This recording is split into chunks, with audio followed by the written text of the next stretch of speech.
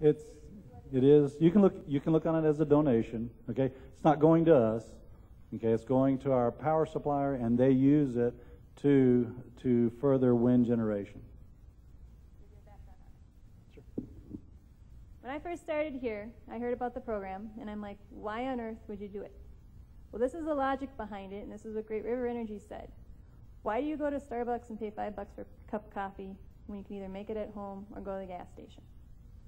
So that's basically the principle behind it. People will contribute. You feel like you're doing something, which you are. You are helping promote renewable systems.